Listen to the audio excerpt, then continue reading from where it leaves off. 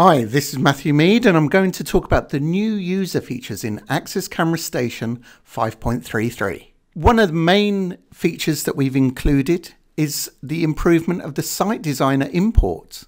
Site Designer is our tool that we use for designing systems.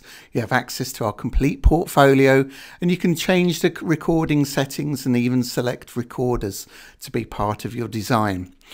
Part of Site Designer is the ability to use maps to design your system. And here we've got two cameras. They've been configured as motion, recording and continuous. And they're blockers that are used to show the customer the complete field of view. The design, once completed, can be exported. And this export file can be used to configure your Axis Camera Station server.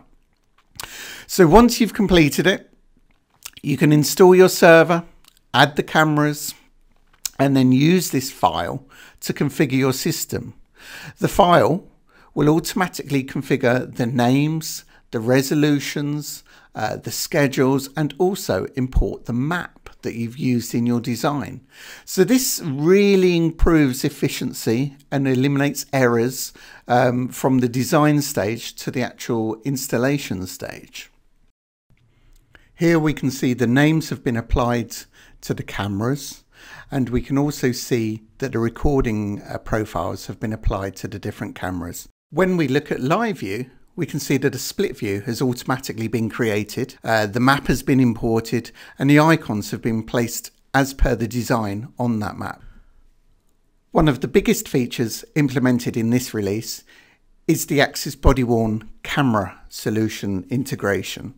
This allows the Axis Body-Worn cameras footage to be uploaded to Axis Camera Station.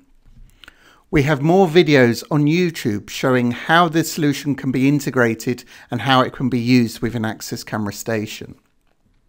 Thank you for watching.